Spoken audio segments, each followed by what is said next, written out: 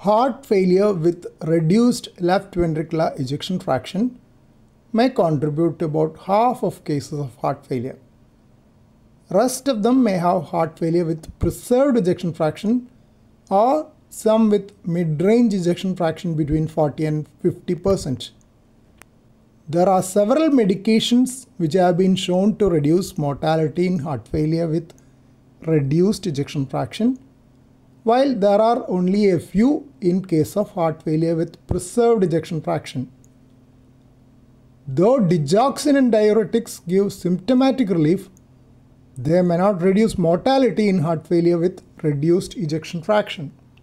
Important medications which can reduce mortality are beta blockers, angiotensin converting enzyme inhibitors, angiotensin receptor blockers, and spironolactone.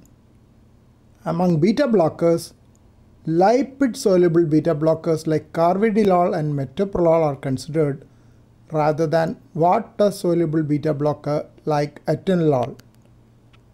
Bisoprolol, which is both lipophilic and hydrophilic with hepatic and renal excretion, is also considered in heart failure.